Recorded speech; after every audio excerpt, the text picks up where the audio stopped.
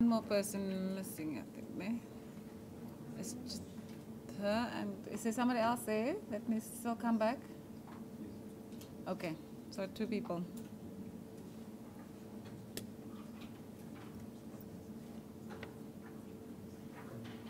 The next one that specific application that I will be dealing with is the application for the appointment of a curator ad litem. As I said, a curator ad litem could be appointed for other reasons other than the one that we are dealing with, but the one that I'm going to deal with is for where you want a person to be declared to be of unsound mind, and you actually want a curator bonus to be appointed to his person or property, because this person cannot make decisions for themselves or their property.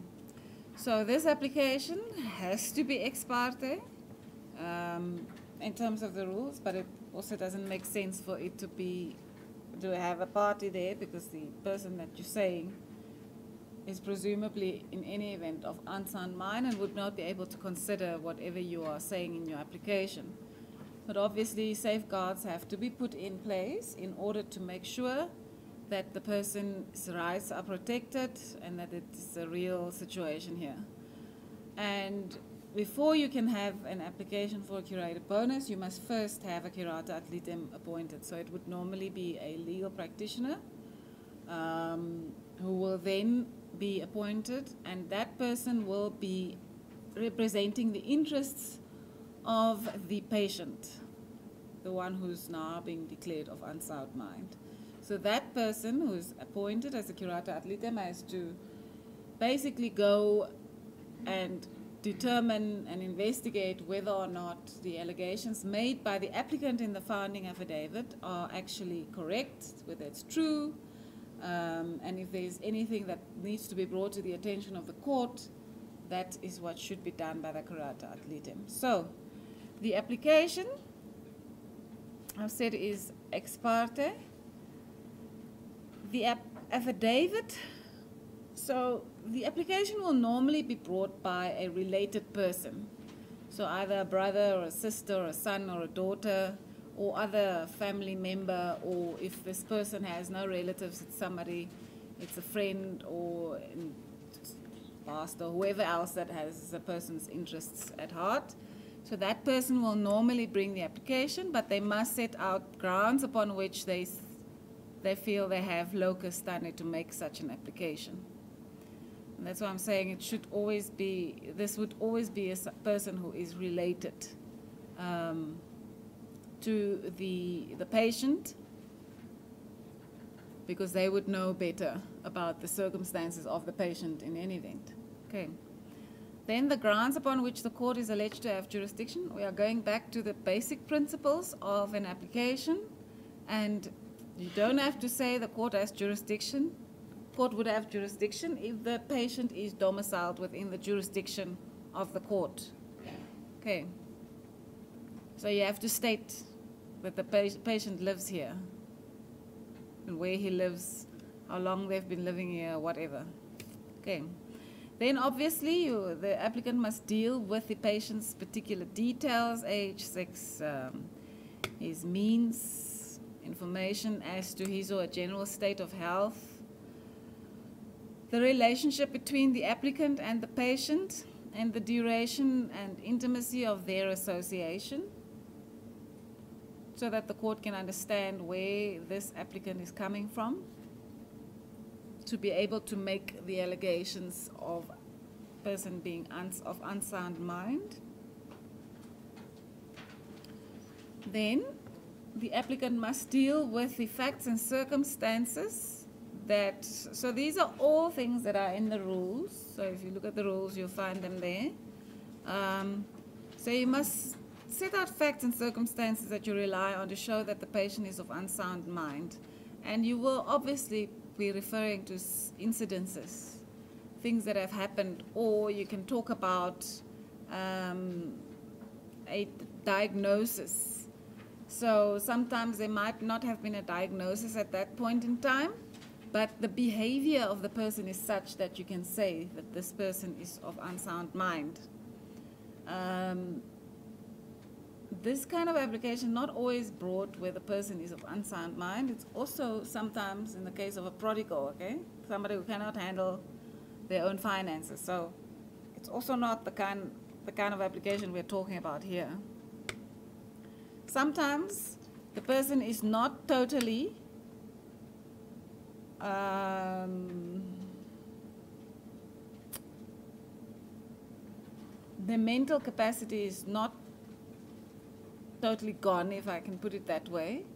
They still understand things, but they have some other disability, mental disability, which prevents them from making proper choices and decisions about their health or their finances. Those are a bit more difficult, obviously, and that's where your background facts that you have to put before the court would then become more crucial, because those will be there to show the court that this person does not act rationally and needs somebody to make decisions on their behalf. Okay.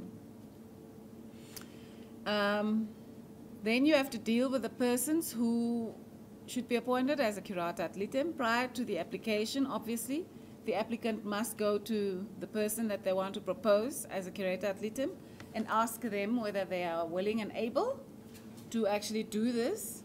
And the same applies to whoever is to be appointed as a curator bonus.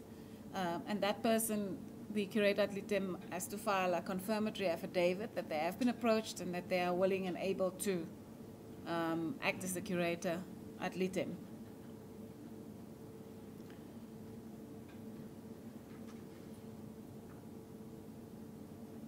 Then comes the further proof of the person's state of mind.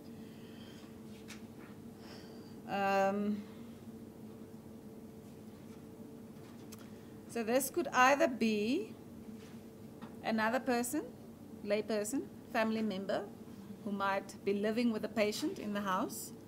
If you personally, as the applicant, do not have that personal knowledge.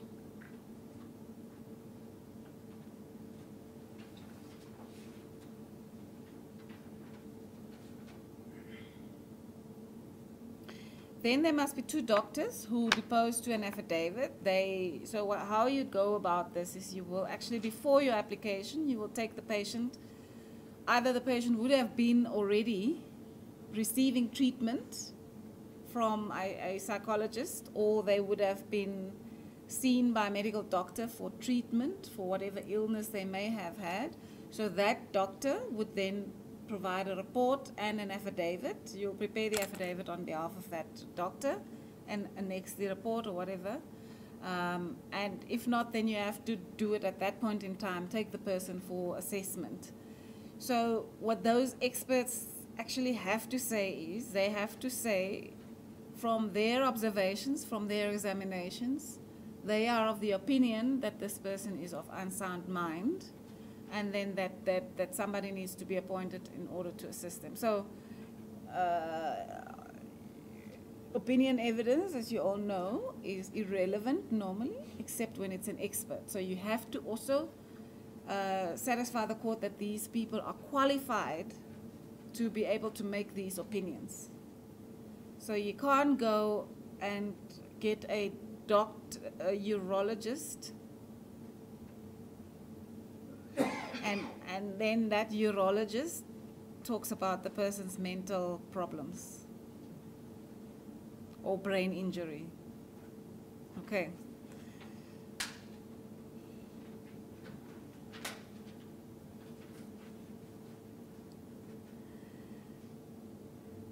So those, as I said, those doctors, psychologist and medical doctor, they must actually express an opinion on the person's abilities to manage their own affairs based on the facts that they put forward in their report. Okay, these people must be unrelated to the patient in the sense that you cannot go and take somebody in the family who happens to be a doctor or a psychologist or whatever. They should be objective, even, and that is in any other case. Your expert must be objective. He mustn't have an interest in the case. They must not be related to the person. If it is your normal doctor, your medical doctor, house doctor as we call them, it's fine. That's not a a relationship which is considered to be unobjective. But if it's my brother, who happens to be a doctor, is now coming to talk about my mental abilities, that is a no-go. Okay.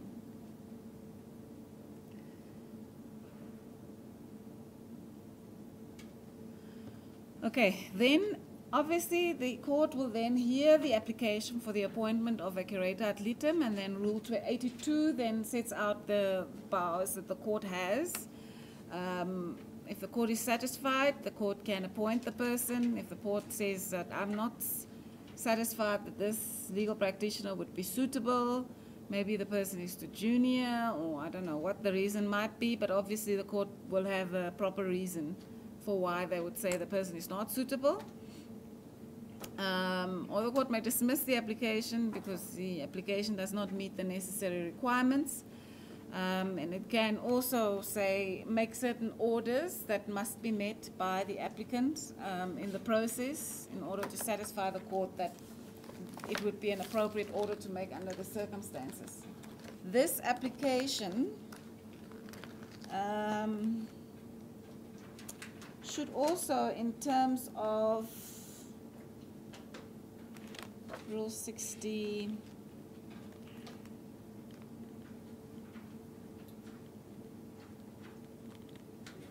'65, sub-rule 7,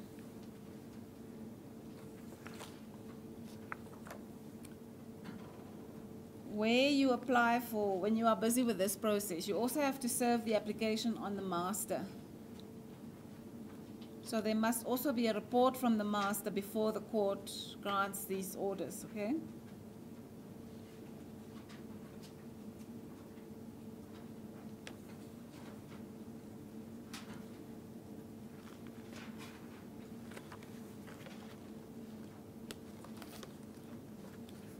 Then once the court has appointed a curator ad litem, usually the notice of motion will talk about what the curator ad litem will have to do, but the rules already prescribe it really. So the curator ad litem has to interview the patient if it's possible, but if the doctor says that it would not be beneficial to the patient, or it would be of no use to the patient because of the person's condition, to interview that person, the curator ad litem won't have to interview the patient. He will just have to state why he didn't interview the patient. But obviously, for court, it would be good for the curator ad litem to have visited the patient at least, to at least see what the circumstances are of the patient, to give a report about those circumstances, what is the current status as far as caregivers and so on are concerned, from what your observations are, was the person able to take care of themselves, and were you able to actually have a conversation with the person or not, okay? That report must be filed with the registrar. If there is anything that the curator ad litem wants to draw to the court's attention, perhaps about the applicant or the proposed curator bonus, like for instance, during your investigation, you find out actually the curator bonus that they want to appoint is actually a gambler, then you have to inform the court and suggest somebody else that might be more suitable, because you are acting in the interest of the patient now, remember. Make sure that whoever is appointed is an appropriate person to be appointed as the curator ad litem. This report must also go to the master. The master must then also produce a report in which he or she is, if they can,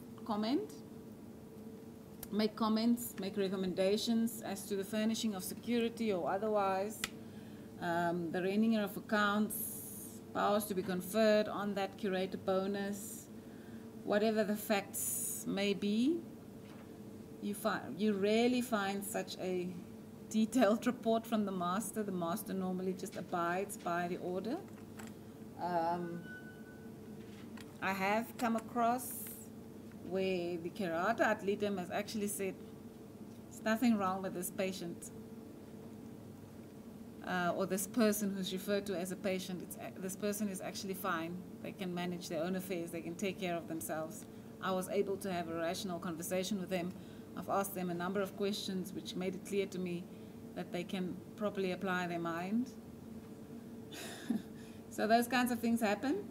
In those circumstances, the court will not just, if there's such issues that arise, if the applicant comes back to court on the same papers and wants to now get an order for the appointment of the curator bonus, the court will, in those circumstances, probably have to consider whether it should call in the curator ad litem to question the curator ad litem on that report that he or she has filed to ascertain are there these two views, especially where there have been doctors who have come and said that this person is not okay. So those are the discretions that the court has. So the court must look on the papers whether it is satisfied on the papers alone that this person does need assistance from a curator bonus. Okay. So that's where the discretion comes in. You can actually then ask for the experts to come and testify, and you ask the questions.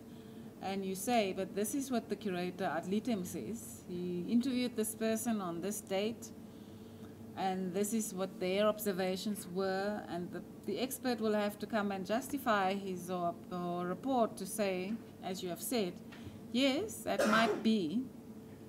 There are these moments where the person, because it is so, there are people who have moments of lucidity. They actually act totally rational for 2-3 days. After that, they go totally off their rockers. And then the court can't ignore that, because the question is, can they generally take care of themselves, make decisions about themselves, about their finances, or do they need the assistance that is being sought on their behalf?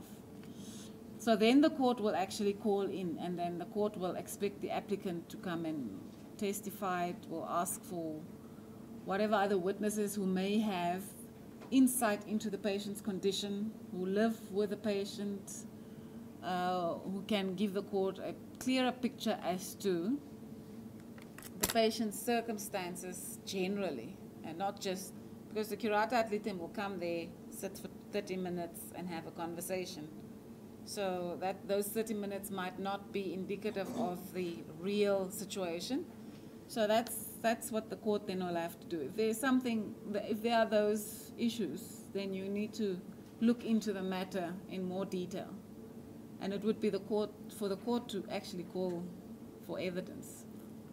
Yes, so I've not come across any cases in Namibia where one of the experts was a traditional healer, but there's usually, you have to present two.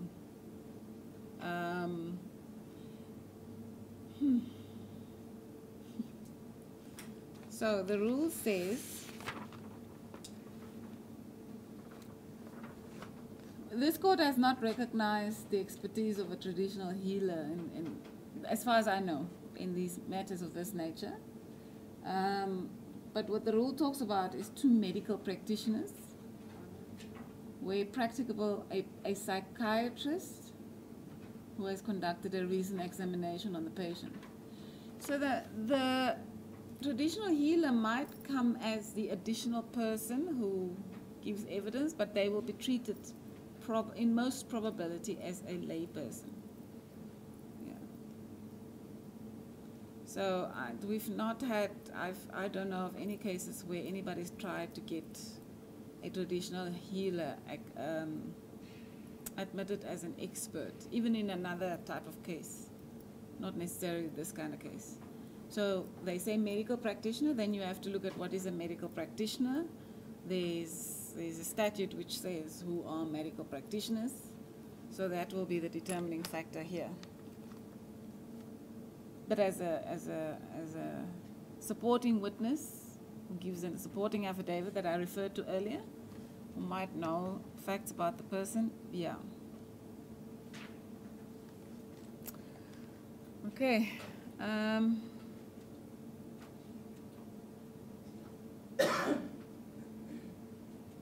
So we've discussed this already, the Karate-Atleten's report.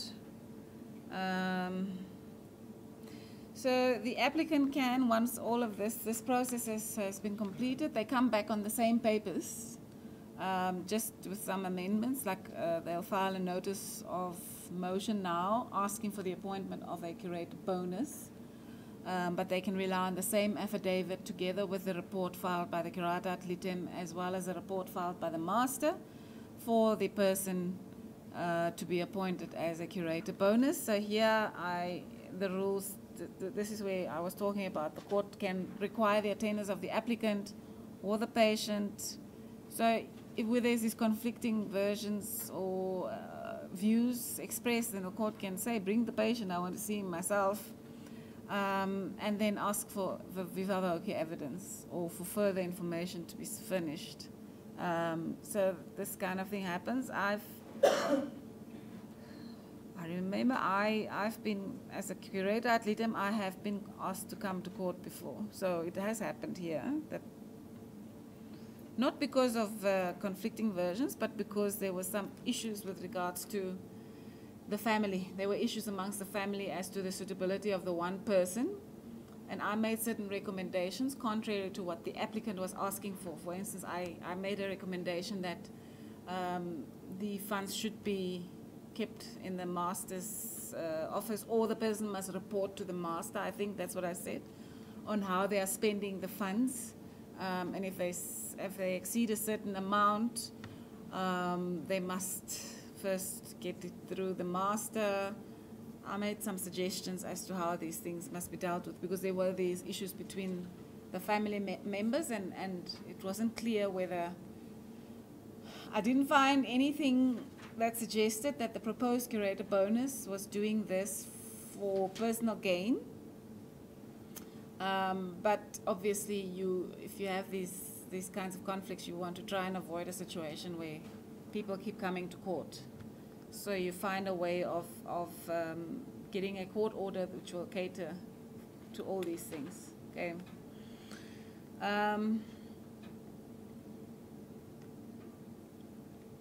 So these are the orders that the court can make. It's to declare the person of unsound mind, appoint the person as a curator bonus. Sometimes it will only be a curator bonus to the person, because they don't really have an estate anyway.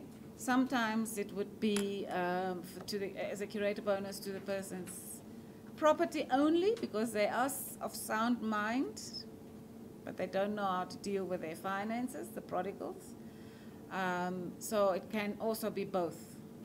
Sometimes you will have one for the person's property and one for the person's medical issues, because the one that perhaps lives with the patient and can take care of him in that sense, make sure that he gets to the doctor and that kind of thing, make those calls, that person might not be suitable to deal with the person's finances. It might be a huge estate that requires a person who's qualified to deal with investments and all sorts of things. Then that would determine the appropriateness of who must be appointed to the person's property. Okay. Or the court can dismiss the application if it's not satisfied of what is being presented to it. And here, I think I mentioned this before, that the costs of this application can come from the assets of the patient, or the court can say, but the patient doesn't have a lot of money, these funds are best spent on the medical treatment of the patient or his accommodation and that kind of thing. You, as the applicant, you can carry the costs yourself. Sometimes the court could be approached because of a matter of urgency to dispense with the requirement of a curator ad litem. So it will be an exceptional circumstances that the court will do this, because maybe the patient requires urgent medical treatment, but the doctors are not willing to do so, or maybe the person requires to be, what what do you call it, detained in an institution urgently, or there's a fight between the family. I had a situation where the sisters wanted the patient to be in a care home because they felt that the care that was provided at home by the husband with the helpers was not sufficient, and they felt that it would be better for this person for that person to be comfortable and have less pain and suffering, to be in a place like a Paramount or whatever. And the issue here was that the person death was almost sort of imminent. And we then tried to bypass the rule of a curator ad litem. We didn't succeed. The court said no. Appoint somebody. That person must, within the next day or two, provide me with a report, even if it's an oral report. And that's how we then finally sorted out the thing. Okay, so, but there is authority for the fact that the court can dispense with the requirements of appointing a curator ad litem. It's within the court's discretion, but you really, really need to make out a serious case for that. Okay, it will not be lightly dispensed with because the court is dealing with a status issue. Okay. So she was a Jehovah's Witness. You're not allowed to have blood transfusion, and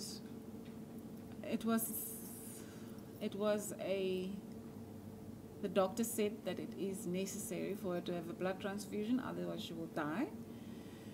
The issue here was she had children and a husband, I think, and the husband, or somebody came as a curator ad litem, or somebody came on behalf of the children and argued the case. So it's not, so here they were trying to, I'm not sure if they were trying to get a curator bonus appointed, or whether they were trying to get an order to, the brother opposed also. Yeah. Yeah, so I think they wanted to get an order to compel the blood transfusion. Yes. Not that, I don't think it had to do with curator bonus or anything. It doesn't fall in. No, as far as I remember the case, it didn't concern the appointment of a curator bonus. They wanted to have the they wanted to compel the blood transfusion despite the patients refusing the treatment. So the court had to weigh certain interests. So the patient has the right to refuse treatment, although we don't recognize euthanasia. A person can actually refuse treatment legally, which might result in your death. You have a legal right to do that. But the interests that the court had to weigh up was the rights of a child to be cared for by both their parents. I think the ultimate result was that the right to refuse treatment was upheld, I think in the Supreme Court or somewhere. So, like I said, your discretion in the High Court is so much more different than with a magistrate. You really, it's so fluid. You can look at the circumstances of the case, and you can dispense with the appointment of a curator ad litem, and you can say that I will appoint the curator bonus just for one purpose, to deal with the immediate emergency situation, but after that I still want a curator ad litem to be appointed for the future going forward. So the court can really make whatever order it deems appropriate based on the discretion that it has. Okay. So the next topic would be applications to strike. I think we can do that tomorrow. It's 4 o'clock now, no? No. Is this break time? Do you want to continue? No. Some people are finding it very difficult to keep their eyes open. Okay. We can continue with this tomorrow. And then after that, we will do urgent applications and interdicts and reviews and those things. Okay.